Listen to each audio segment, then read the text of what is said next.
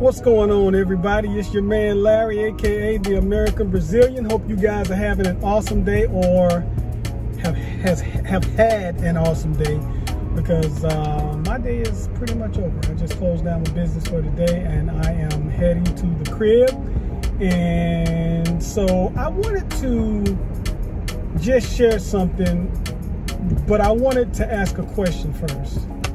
And that question is this: has your responsibility stifled you? Or is responsibility a good thing or a bad thing? Or has responsibility made you a prisoner? Now, I'm gonna kind of quantify the reason for those questions. It all stemmed from a conversation that I had with my wife a couple of days ago.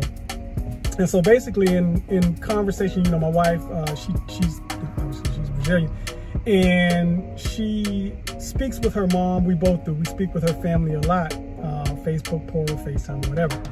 And the last phone call or FaceTime that we had, she posed a question to me. She said, "Honey, would you consider moving to Araçatuba, which is her hometown, us living there for a little while?"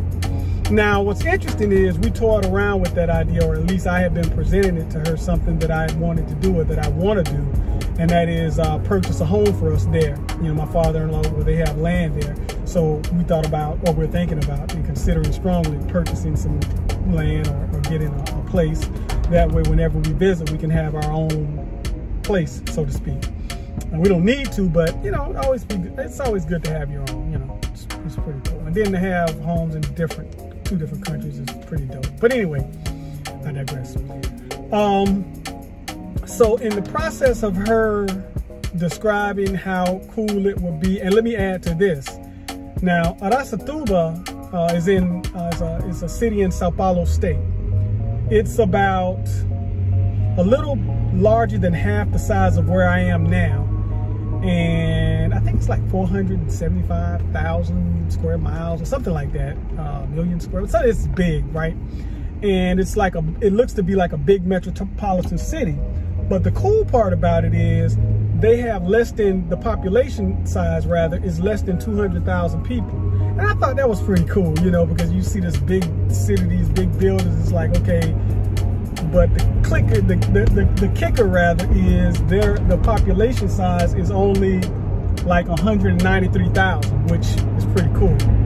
Well, anyway, in the process of us having this conversation, and she saying all about the, you know, the positives that we could experience while living there, after she finished, the thing that came out of my mouth is something that I had heard and seen on television, but I never thought that I would repeat it in my own life, and that was simply this: "But honey, I have two businesses. We have a home. We have cars. We have things. I worked hard to build this stuff. You want to just let it go?" To which she was quiet. She wasn't offended. That's the cool part about my wife. She's a very, you know, my wife she's matter of fact, but she's very soft-spoken and very meek and humble. And so she just listened. She said, "Okay." I said, well, let's compromise. I said, maybe, because initially we agreed on living there 2 months or either half of the year, and then coming back here living half the year. And so, you know, at some point, you know, we're believing and we're planning and trying to orchestrate for one of those scenarios to come to be. Until then, you know, we'll just kind of like keep rocking in the free world and allow those plans to unfold. But anyway, she agreed. We finally, you know, we came to a compromise. It was okay. And so fast forward today, I was having a conversation, doing business with a guy, and he began to tell me a story about one of his business partners, whose uncle, prior to his uncle passing, gave him a word of advice, and that was this: if you are doing something and you desire to do something different, you need to go ahead and do that. You need to at least try, because after this life is over with, you won't have another one to try that again. That's like, this is it. And it made me think about the conversation that my wife and I had, and I thought about the word responsibility. Because in the middle of her speaking, the only thing that I could think about is all of the things that I am responsible for. And when I thought about it, you know, have you ever went to hug somebody and they were physically bigger than you were? Their grip obviously was understandably stronger than yours. And at some point you began to release your embrace. But their embrace, a lot of times, it increases because there's no resistance. And the only way to get out of that embrace is to kind of break free, because some people can't take a hint. And I thought about that from a standpoint of responsibility. And I have responsibilities, as I'm sure many of you do.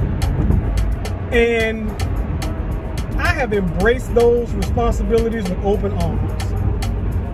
But based on the conversation that my wife had and my own personal desires and the conversation that I had today, I can't help but think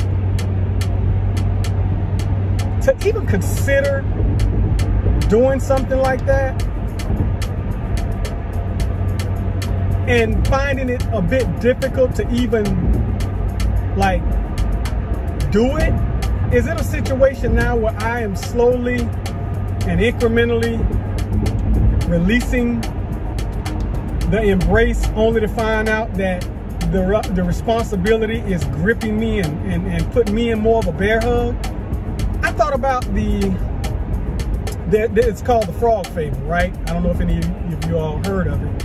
But basically it's the concept of boiling a frog alive. And so what it entails is this. If you get a frog, a live frog, and you put that frog in cold water, you can turn the water up, or turn the heat up rather, little bit by little bit. And unbeknownst to the frog, while it's being cooked alive, it's experiencing some form of cognitive dissonance, which renders it kind of paralyzed, right? So the water is getting hot, but in the frog's mind, it can't be, because when I got in the water, it was cold, so therefore it must still be cold. You know, like cognitive dissonance is when you see something and your mind and what you see it processes it differently. I think I described that correctly. But anyway,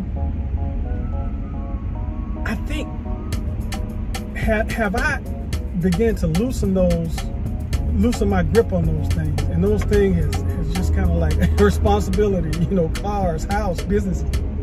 And I'm not hating on responsibility. I mean, I'm blessed to be able to have the opportunity to live the way I live, and coming from where I'm from, growing up and being exposed to the surroundings that I did, you know. So I'm not complaining by any means. Am I complaining? But what I am saying is this. I think so many times we get things and we are responsible for those things, as we should be, only to not be able to release those things when something else, another opportunity presents itself that could be a better opportunity. And so, I don't know, I guess I thought about that, and I just wanted to share my thoughts, because maybe there's somebody out there who, like me, you embrace those responsibilities, and now they're squeezing you, and you're trying to figure out how to make the adjustment. The only thing I can say is figure out a way how to make the adjustment, because you can. I'm not advocating you just thwart your responsibilities, throw caution to the wind, and keep it pushing. But sometimes, just like that scenario with the big person and you being physically, I guess, inferior to that person, and them squeezing you and tightening their grip when you loosen yours, sometimes the only way to get free is break free.